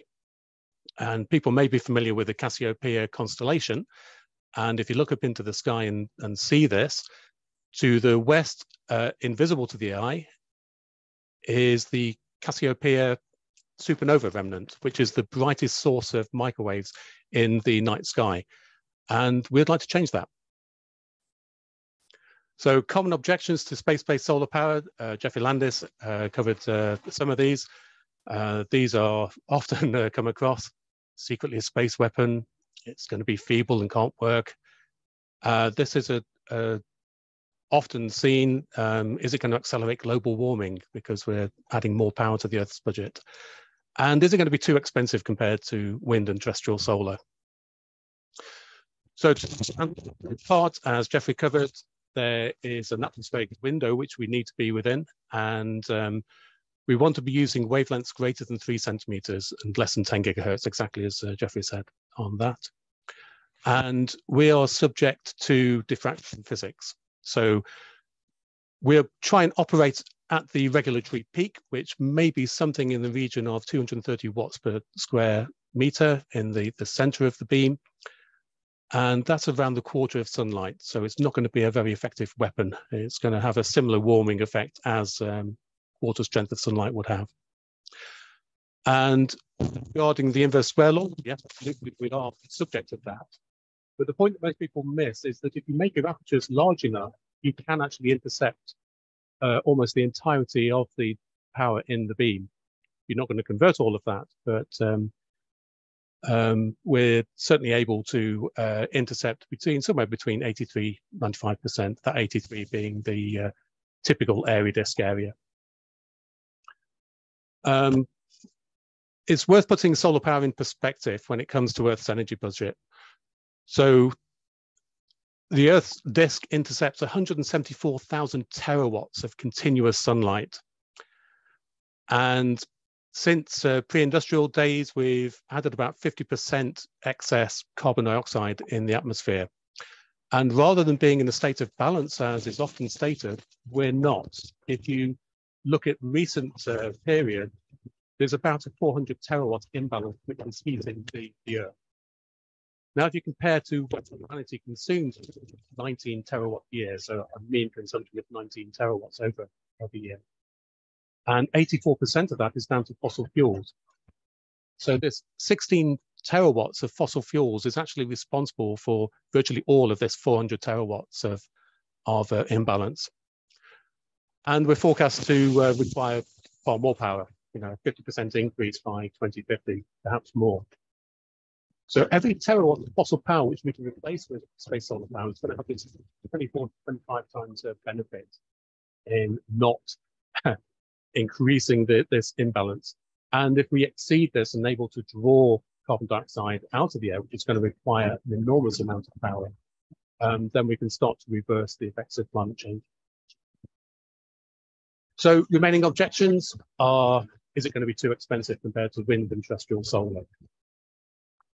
So looking at intercepting 1 square meter of sunlight on the Earth compared to doing that in space, using one of the best panels available today, this may be slightly out of date, but it's something of the order of 22.8% efficient. So for pointing directly at the sun, noon on a sunny day, you're going to create about 228 watts of electrical power. So looking at the mature concept for Cassiopeia, we're starting off with a higher initial power level because we're in space. We haven't got the atmospheric absorption. I won't go into too much detail about this efficiency chain, but we look that perhaps we could deliver about 255 watts on the ground. Now, mentioned that we've got the opportunity to use concentrated PV, and this example uses 500 times less PV area. The mass of this panel, the amount of mined and refined materials required, we're looking about 11 kilos per square meter. Well, what we're looking at, the mature concept, is more like 240 grams per square meter. And this is about 12% more power. So the question has got to be asked, is it worth doing all this, going to all this effort for 12% more power?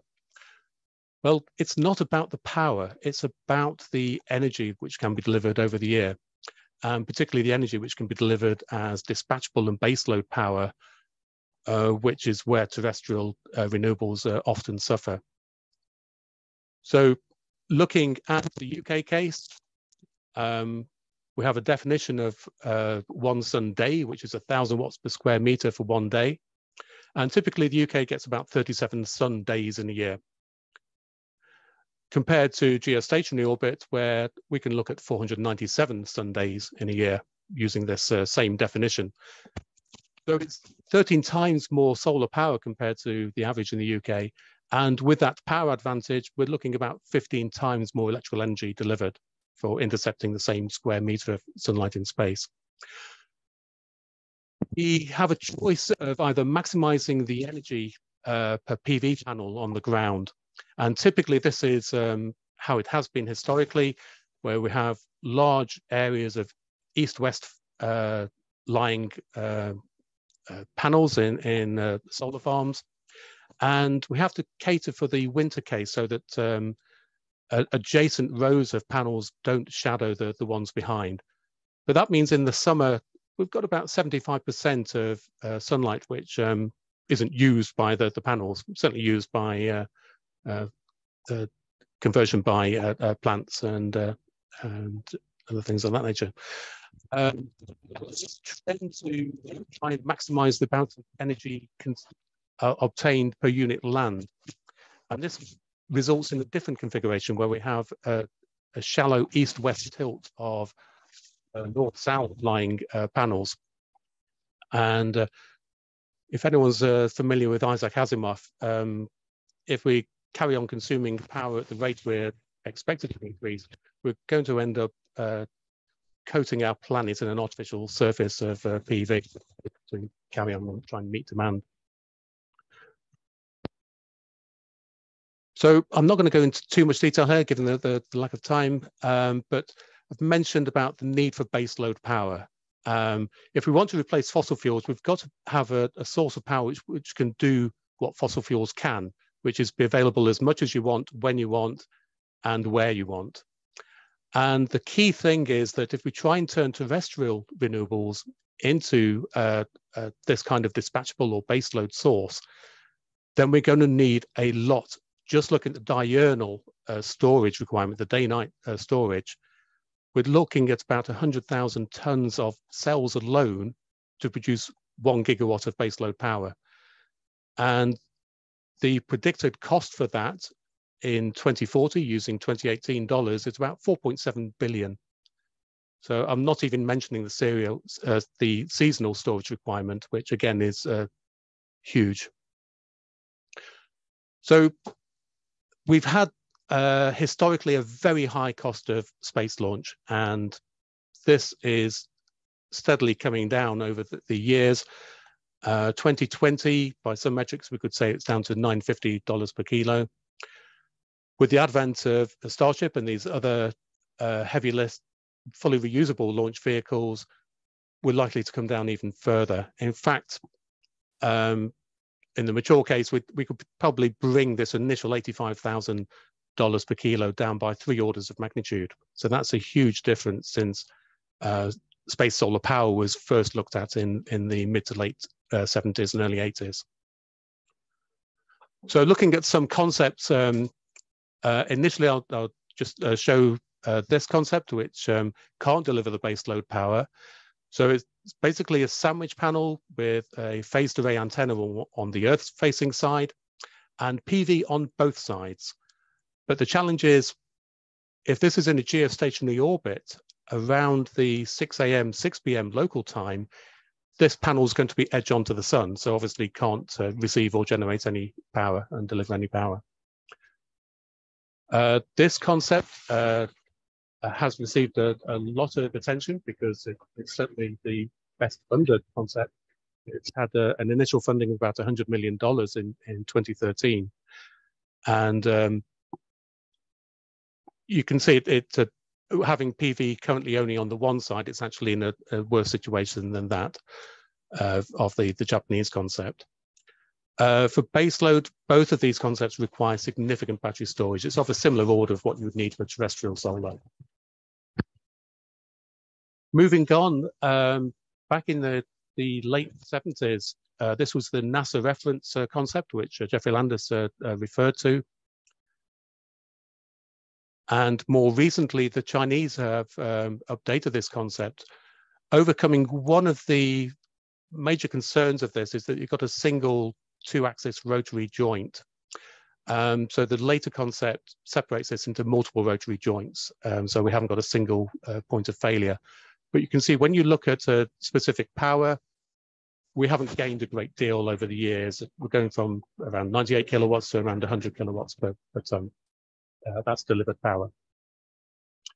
Back in the 1970s, there was a 2-sun low concentration system, and that would have achieved around about 146 kilowatts per ton. Sandwich panel concepts, the main advantages to these is that you're not getting the mass out of the electrical power transmission. You don't have to have electrical power transported across a rotating joint. Instead, we're looking at ways of twisting the sunlight. And the sandwich panel, as mentioned in the earlier Japanese concept, is PV on the rear side and the phased array always facing the Earth. This concept from 2007 also has a single point of failure because these great system scale reflectors have to rotate onto the orbit for a geostationary orbit. Whereas the John Mankins SPS Alpha concept has heliostatic reflectors, each of which is independently sun facing to put sunlight onto the back of the sandwich panel. And we're seeing a big improvement in specific power from around the 100 kilowatts per ton to more like 270 kilowatts per ton. Looking at sandwich panels a little bit more, so here's an image which shows the PV, power management and distribution in the central layer, and the microwave phased array here shown in orange. And this is showing a geostationary orbit, and just indicating that we've got the phased array always Earth facing as this rotates around the orbit. And you can see at the 12 noon case, we've got these reflectors putting concentrated solar onto the back of the panel. But in the 12 midnight case, we'd be very rarely in Earth shadow because of Earth's tilt, but you can see there's direct sunlight onto the phased array side of this. So this is one downside, that it limits the solar concentration to around about 3 suns. It's fairly low concentration to stay within thermal limits. Sunlight converges from a wide and variable angle. So this is one of the complications of trying to use high concentration PV. And really, in this case, there's no easy means of achieving that, particularly with the variable angles involved with heliostatic reflectors. And because it's Earth facing, you've got this high inertia. The majority of the mass is contained in the sandwich panel. So if you try and put this into a highly elliptical orbit, Molniya would be even worse, but for an 8-hour orbit, you're looking at something like a 25-to-1 ratio of the orbital angular velocity. So you're having to be speeding up the rotation, slowing it down, speeding it up, slowing it down every orbit. And that's going to drastically increase your mass if you find means to handle that momentum conservation. So to describe Cassiopeia, you can start with a sandwich panel, separate it into segments, then pull these out into a helical structure. And you can see here the gaps between the layers are where the phased array sits. And another thing this does is by turning it 90 degrees so that these layers are edge onto the sun, and using fixed 45-degree reflectors to bring sunlight down from solar north and up from solar south, we've actually got twice the aperture now. So we've got 2 circular apertures looking from solar north and from solar south. By using a fixed system scale reflector, we've eliminated the need for bearings and motors, etc.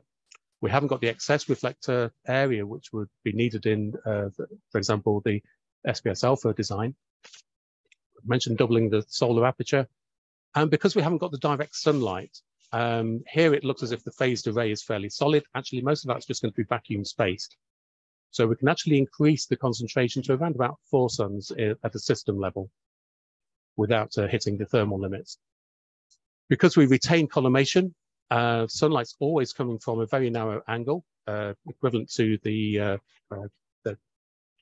subtended angle of the sun itself, about 0.5 degrees. And this allows us to take advantage of high concentration PV without what you would see on the terrestrial case where you need 2-axis sun trackers. The whole satellite always faces the sun. And because of that, we don't have the momentum constraints. This will work very well in highly elliptical orbits, which I've been for a while. More on the solar concentration. So this, again, is looking at the mature concept where we have initial 2 suns concentration from solar north and another 2 suns from solar south. But when we zoom in at a very small scale, we can then have another, say, 250 times concentration down to millimeter scale trips. And the whole point about the Cassiopeia design is it remains sun-facing, and instead it's the microwave beam is steered both in azimuth around the helical phased array, and also a degree of elevation steering as well to enable it to target the rectenna. More on the fact it's sun-facing. Some people sometimes struggle with this. My animation doesn't seem to be working there, but given the shortage of time, I'll move on. So that animation would have shown more clearly how the concept always remains sun-facing. These should be animated as well, but they're not for some reason. But this is showing the 3 different variants of the concept, which has 3 different variations on the system scale reflector, going from the 4-sun version on the right to the 2-sun and even a 1-sun version on the left. We're likely going to concentrate on this 2-sun variant because technologically it's no more complicated than having the planar quadrant variant. And what this allows us is to give different power from different orbits, and these percentages down here show how by using a choice of perhaps 2 fixed frequencies, if these are available, we can vary the amount of power that's delivered in around about 5-to-1 ratio. But what I wanted to point out is the specific power that can be achieved from each of these concepts. So here's with a quadrant planar around 660 kilowatts. The full planar, we should be able to get up to around 800 kilowatts per ton. And in a mature design, potentially we could reach even 1 megawatt per ton. So much higher than the earlier concepts I showed. Orbits, a lot of people are considering geostationary. I've also mentioned polar orbits, but rather than trying to deliver power to say an equatorial band or other places for the dawn dusk, here I'm highlighting that there actually is a market for the South Pole station, maybe even Arctic stations as well. So even though we've got the same 14% utilization factor, which Jeffrey Landers pointed out, there is, the economics are good, but there's a potential economic case for delivering power instead of shipping Arctic diesel, flying it in and then shipping it overland in the Antarctic stations. This is another interesting bit. This tends to appear to break the rules. It's a highly elliptical orbit, it's at a low inclination, and it's sun-synchronous, but it's also a prograde orbit. And this was figured out by John E. Drain, and that has some advantages. If we go to a 4-hour highly elliptical orbit, this is at the normal inclination angle of 63.4 degrees. And here we can start at about 180 megawatts. And this is the first time when we can start to see baseload power being able to be delivered to one region. The 8-hour orbit is similar in many ways, but this is highly economic. Each satellite has got a utilization factor of about 75%. We only need 4 of them to deliver simultaneous baseload power to 3 rectennas, spaced at roughly equal longitudes around the planet. And finally, geosynchronous orbits and geostationary orbits. Here is where you start to get into the multi-gigawatt regime. The design for Cassiopeia, as for SVS Alpha, will be hypermodular. Here it's shown being assembled by free-flying robots. The likelihood is we're more likely to use crawling robots because we don't have to then worry about running out of propellant. And zooming in on these modules, here's where you can see that the phased array is mostly just vacuum spaced. And these layers are very thin. We're aiming for millimeter scale or less and edge onto the sun. And what I can't show from this one static image is that the PV is on both sides.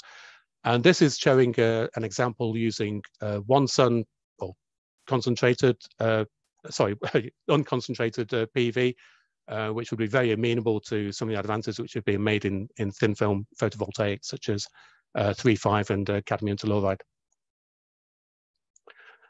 So trying to meet the requirements for commercial space power, well, launch costs, I would say, are already viable. Main reason is because we've got this high specific power for the satellite concept. Our target is to achieve 1 megawatt per ton in a mature system. Utilization, we can go up to, this is utilization on the ground, right up to 24 hours a day, 365 days a year. There's no eclipse outage for the 8-hour highly elliptical orbits. And one of the problems has been, how can we start smaller? Here we can see that we can start at the 180 megawatt level. And we're going to benefit from mass production using a small number of mass-produced module types. And we can operate in these multiple orbits. So try to keep that as short as I can. There are some supplementary slides if anyone wishes to, but otherwise I'm happy to take some questions. Thanks, Ian, for a great talk. I've got a quick question. So you seem to be homing in on some kind of concentrated system. And I'm just wondering whether the increased complexity affects the success of the installation. And I'd also ask, does that also include more difficult maintenance? So you would have seen from the zoom in on the module that we're actually agnostic to PV. So equally, we can switch between using high concentration, low concentration, and no concentration PV. But one of the main complexities that's often discussed is the complexity of sun pointing. And with Cassiopeia, that effectively comes for free because it is a sun reference system rather than an Earth reference system. Unfortunately, the animation didn't work for some reason just now, which was a shame. I could have more easily demonstrated that. Other issues with concentration, as you reduce the linear dimensions, the volume of cover glass comes down to the third power rather than as the square for large area low sun PV. And that means that we can actually have a greater thickness of cover glass acting as our secondary optic over our small PV chips. So we should get better radiation protection from that. Another question about the Molniya orbit, that goes right through the inner Van Allen belt. Particularly the 8-hour and 4-hour highly elliptical orbits I showed, they are what is called a leaning orbit, and they actually skirt around this inner Van Allen belt. And because of the loiter around apogee, they actually spend most of their time in an environment which is more benign than the geostationary orbit. So overall, its lifetime would probably expect a lower radiation environment. Okay, thank you. We have a question from Mudassir Raza. I want to ask about issues you mentioned about Japan's concept for the solar power satellite. Yeah, so because it doesn't have any heliostatic reflectors at a system scale or microscale, it's basically a flat plate concept. So the phased array always has to be Earth facing to deliver the microwave energy to Earth. And unfortunately, the PV, which is on both sides, for parts of that orbit, the PV will be edge on to the sun. So it's not going to be receiving any power. So if you want to have, to meet the requirement for baseload and dispatchable power, the only way of doing that with these kinds of concepts is to have battery storage on the ground. It'd be infeasible to have the level of battery storage actually in space. So I'd say these are non-baseload systems. Thanks, Ian. Probably got time for one last question. This comes from Richard Padden. Given the phased development approach, how could regulators be assured of beam safety when using non-stationary orbits? So I mentioned that the beam, in many ways, is inherently safe. It would exceed current regulations in the center of the beam. But if you compare it to things like the RF dosage you would encounter having an MRI scan, a full body MRI scan, the 230 watts per square meter is actually around about half that you would have during an MRI.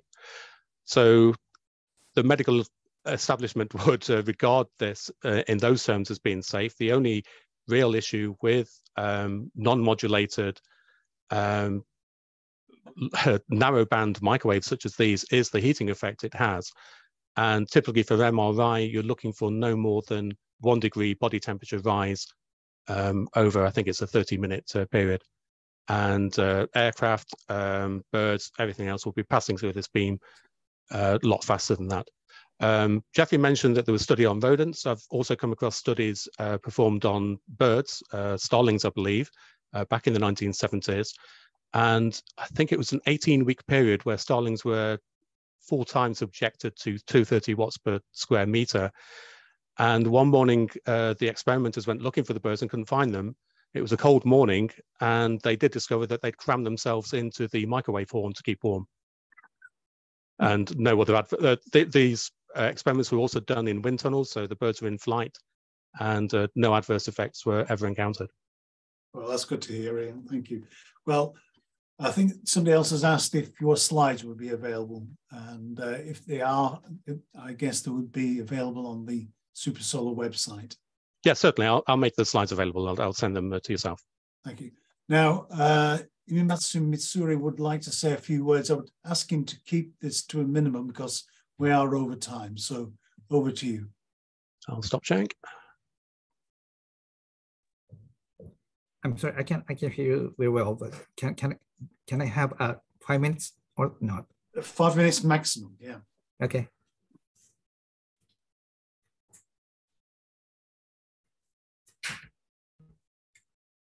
I wanna, what is that?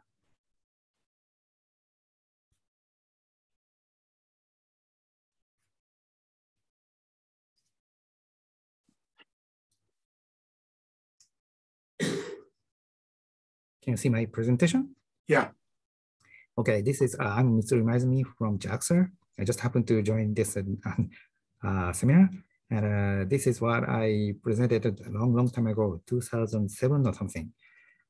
We call our system SSPS, which stands for Space Solar Power System. And this time I show the, skip. Yes, we developed a dual junction synchronous solar cell, not for SSPS, but for general use. But this is good for SSPS system because it's lightweight and flexible and high efficiency, so high specific power. So this is very good for, I think this is good for SSPS as well. And what I presented this time is in our case, actually we are thinking of 2 systems. One is a microwave beaming, power beaming system, and another one is a laser power beaming system. The latter one, laser power system, we don't use a solar cell or power generation on orbit, but just use a light pumping laser power system and the beam down to the Earth, and we use a single junction solar cell as a receiver. And it's very easy to design a cell because it's one single wavelength, so we can get the high efficiency, maybe as high as 50 or 60% on the ground. Okay, what I did was I compared the 2 candidates of solar cells. The one is INGAP gas germanium-3,5 triple junction solar cell, and the other is what we call CIGS, copper indium gallium diselenide multicrystalline thin film solar cell, very similar to CALTEL. And this is a schematic cross-sectional structure of the 2 cells. And this is a good, this is a case of a triple junction cell. Good thing is high conversion efficiency, as high as 30% under M0, and a high radiation tolerance, and but price is high, but the voltage output is high. This is good for high power transportation, because you can get higher voltage and lower current. This is a case of CIGS cell. It's a low conversion efficiency, but this is very high radiation tolerance, so low radiation degradation, and price is low, but a low current output. But if we applied a high concentration ratio concentrator system, we can improve the conversion efficiency. This is only for the case of triple junction cell. We can get the higher efficiency due to the decrease in effective internal loss and a high radiation degradation because due to the shield effect by optical devices, the lens or something, and also cell cost goes down. This is the comparison of efficient change in efficiency as a function of concentration. I mean, the left-hand side. And we demonstrated the in-gap gas dual junction cell and also CIGS cell using our MDS-1 demonstration satellite, which flies in good geostationary transfer orbit for about 400 days, which is almost equivalent to 100 years in geo. You see that in the case of CIGS cell, there's no degradation. And even in an in-gap gas dual junction cell, which is not designed for space, but this is terrestrial design that still have a very high remaining factors. So we can use both of them. But I just, at that time that the concern was, material consumption, I mean, resource of indium. So we assume a 2 gigawatt system on orbit. This is the table of my assumption. In the case of CIGS, 50% efficiency, blah, blah, blah. And the triple junction with a high concentrator system. The results shows that in the case of CIGS cell, we consume 24 tons of indium, while in the case of triple junction with high concentrator, it's only 7 tons. At the time, in 2003, annual production of indium is 295 tons, and the estimated world deposit is 2,500 tons. So it's okay. Both are acceptable, which is my conclusion. And then I compare the two cells, the superior, inferior, superior, inferior. So I think both is okay. That is my conclusion. And still, we are continuing the study on SSPS system. If you have any questions about our activity, let me know. Thank you. Thank you, Mr. Urisan. I'm sure there'll be questions in the Q&A, so perhaps you could answer them there. Okay. Mm-hmm. Well, that brings this webinar to a close. I'm sorry if we've run over slightly. I think we've had a fascinating insight into what we would have regarded as science fiction a few years ago. I'd like to thank all our speakers for giving us such great talks and a really nice slides with great graphics. And I want to make a special thanks to Jeffrey Landis for getting to his computer very early in the morning and for giving us such a great talk from NASA. Finally, I'd like to thank my colleague, Christopher Malins, who's done a great job on organizing this seminar. And I'd also like to thank Martin Salto, the Space Energy Initiative, for all his help and encouragement to put this together.